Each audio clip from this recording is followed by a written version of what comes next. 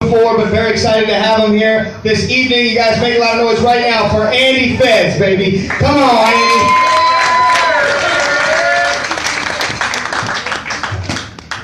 What's going on, y'all? Yeah. I like this crowd. I feel like a college diversity pamphlet there. We got like 3 black people. I feel like we're like the African American club in the college. Hey, y'all can clap for this if you don't. It's a hate crime. Like I said, my name is Andy Fez, and I'm the first ever comedian that is open about his HIV diagnosis.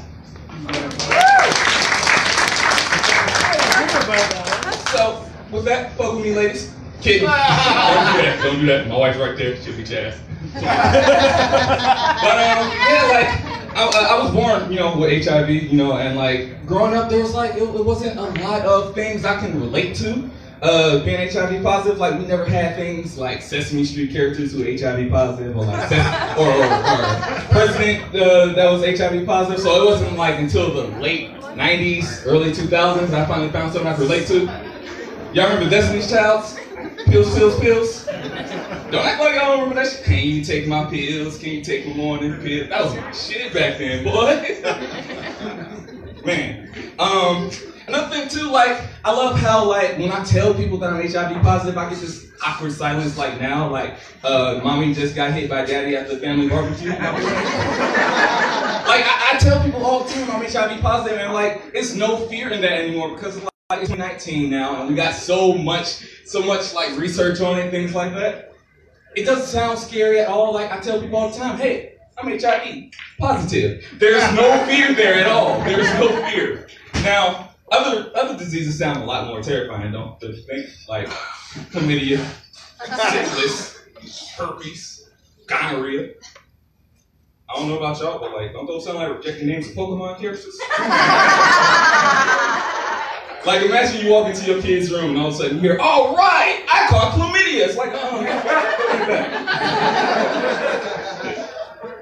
man, like I tell people, people ask me all the time, why are you so open about telling people that you're HIV positive? Because like, in the past, I was depressed, I'll admit. And like, you gotta find people to, you gotta find ways to make yourself happy. You gotta surround yourself with happy people. Am I right? Am I right?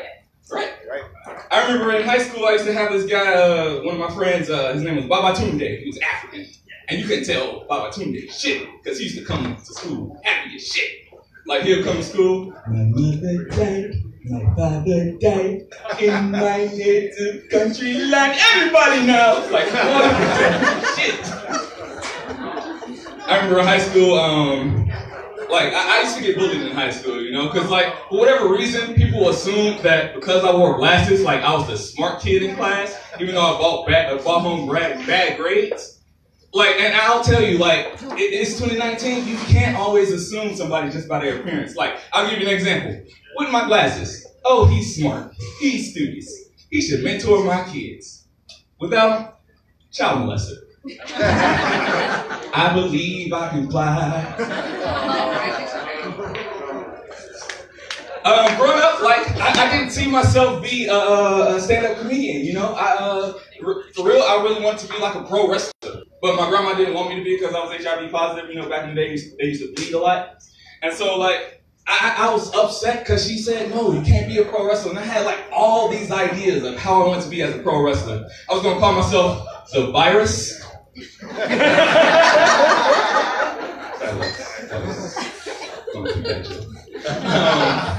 And like, y'all know how like wrestlers, they always have like these theme songs that they used to come out to. I was gonna come out to Big Sean's I Don't Fuck With You.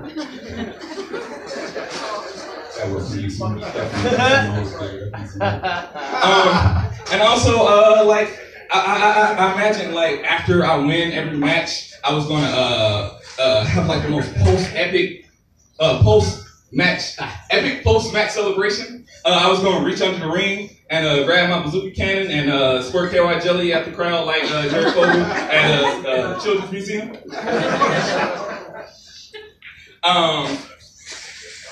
Me and my wife, we're new to Vegas, kind of. We've been here for about a year. I was born and raised in a scary part of Chicago, known as Chicago. And like, I was trying to, experiment with all the West Coast restaurants. I still haven't found any restaurant that I really love. I still got love for like Panda Express. Anybody like Panda Express? Yeah, like I remember somebody told me, "Oh, Panda Express is nothing but the McDonald's of Chinese food." I'm like, "Fuck you, ain't no one lie, Spider-Man." Panda Express is amazing. Every time when you go into Panda Express, they act like they never had a single customer in their life of existence.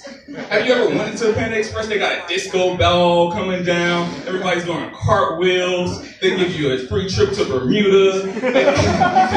They let you rent cars, hotel fare, everything. And then like everybody knows like the end of the line at Panda Express, they always ask you a question of morality. They always ask you, "Can you donate 30 cents to a fat baby circumcision?" Or some shit. And then you gotta think about it. You're like, "Oh man, it was so nice. They gave me a free trip to Bermuda, a key to the city. Alright, fucking sure, I'll take it." And then like, have you ever been like when you give 30 cents to Panda Express, they go crazy. They go crazy. Like they go, "Oh, thank you!" And then you're doing cartwheels again, disco balls going out. They got the mariachi band from Dora the Explorer coming out. You did it! And then you walk out with Panda Express and the Lifetime Achievement Award. Hey guys, that's my time. Thank you guys. Follow me at Andy Feds Comedy social media.